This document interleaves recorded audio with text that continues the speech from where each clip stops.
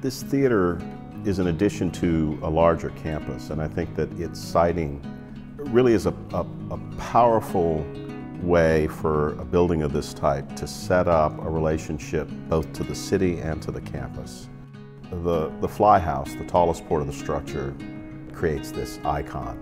On the opposite side, the scale breaks down and creates this plaza that connects back to the campus. And it was interesting the way in which the architects talked about the channel glass facade of the building acting as a curtain that almost parts at the front door to allow entry into the space. One thing that we thought was really noteworthy about this project was it was one of the few projects that we actually reviewed that achieved a LEED silver rating.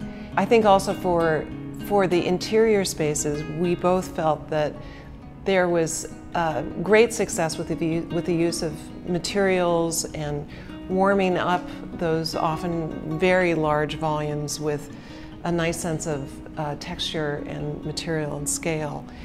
When you look at the images, the diversity of scales, there was a great sense of intimacy, the way in which other spaces were deployed to take advantage of connecting back out to the site is not something you typically see in an institution like this. So it was very unique in that way.